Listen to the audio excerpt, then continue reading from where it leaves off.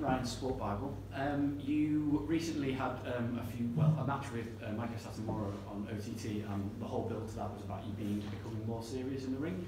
And again today we saw you carry the beer down to the ring, and there was dancing, as there always is, but it was quite serious. Is that something that you've been trying to kind of get more towards?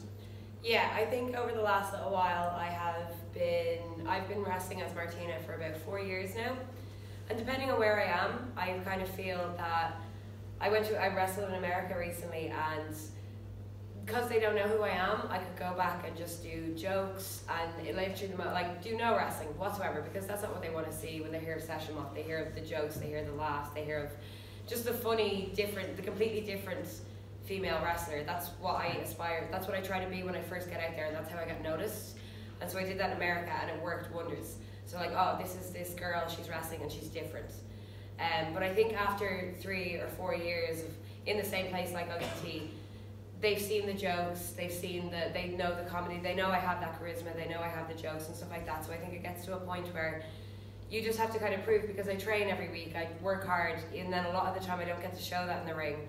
So I think it was my chance to show what I actually can do and just kind of test myself out there to show everyone that it's like, okay, yeah, I'm fun, I like to have a laugh, I drink, I'm a big character, but behind the character there's wrestling there too.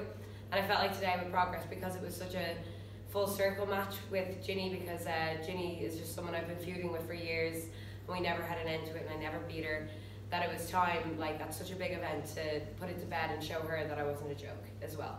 So is it a case of the good wrestling comes first, and you try and get yourself over first and then show it? Or yeah, so the character wants to be shown first, because that's what makes me different, because we have so many amazing female wrestlers, a lot of them which are a lot better than me, and they're doing very well for their wrestling, but I just want to show that I can hang with them, and that if it's put to the match where I can have a real, like a wrestling match that these other fantastic females are putting on, that yeah, I can do that too.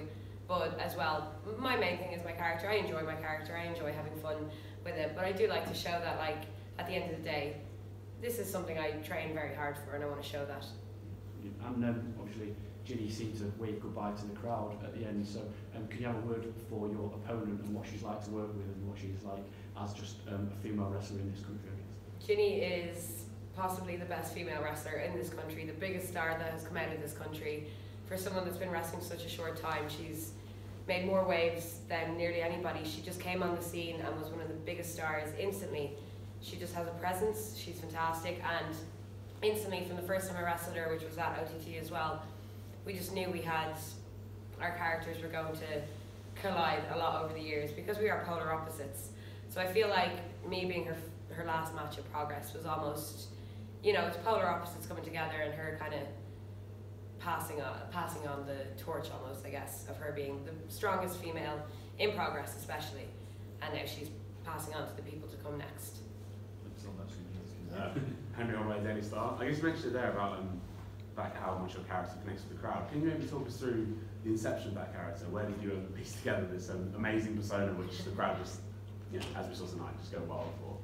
I think where the whole idea of Martina is, the way I see her, is that when I was a kid watching wrestling and I saw these amazing, beautiful girls on TV, and I always kind of would look at it and be like, I love them, but I'll never be that.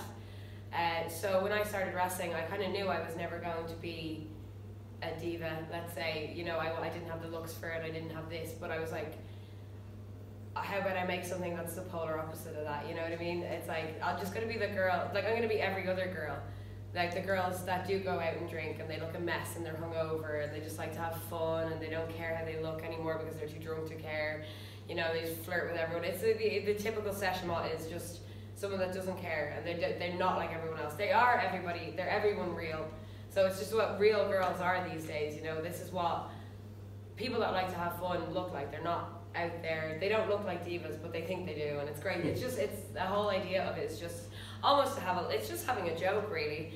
Like the whole idea, everything behind Martina is just about having fun, and that's like not taking yourself too seriously, not like focusing on what you don't look like, and just embracing what you do look like, and having fun with it, and thinking you're the best ever, even if you're not, So that's what the character kind of came from, and just the idea of like having fun and not just doing something different. You know, not every girl needs to be the badass, not every girl needs to be the strong fighter, you know what I mean? Not everyone needs to be the bitch. Stuff like that, you know, maybe there's just that girl that just wants to go out drinking and she wants to have fun. But oh yeah, she wants to wrestle too, you know? And I guess I'm talking more generally, what is it that's fueling the explosion in women's wrestling across in the UK, in Europe and beyond? What is it? Is there one reason or? I think it's for years of when wrestling was so popular throughout the Attitude Era and stuff like that, and women weren't showcased in the right way at all. And I just think I think people, girls, when they grew up watching wrestling, they loved wrestling. So then as they watched wrestling, they loved it and they wanted to do that wrestling too. So then as everyone got older and times moved on, it was like, okay, it's time to show that the girls can wrestle as good as the guys. And I think once the fans and everyone started to appreciate that women could wrestle just as well, if not sometimes better, than the men, they started showing that, oh, we've been neglecting this for too long and it's time to actually give them the right platform to showcase. Which is great, and I think it's really getting into a time where we're seen as equal. I guess to try and neatly link those two questions together, then, is the Session Moth character almost a reaction to what we saw, you know, back in the day when you'd have? It is, yeah, it is. It's almost a play on the Attitude Era, if you get me. It's like, I think I look like one of the girls from the Attitude Era, even though I don't. You know, so, but it's like, it's the same kind of flirty aspect to it, but in an ironic way almost, you know, it's like, because I do wrestle at the same time as well, but it's like, I think I look like that. I think I'm a supermodel. I think I'm Stacey Keebler, you know. But like in my head I do, but I'm very aware on the outside I don't, and I think that's kind of the joke I try to put out there.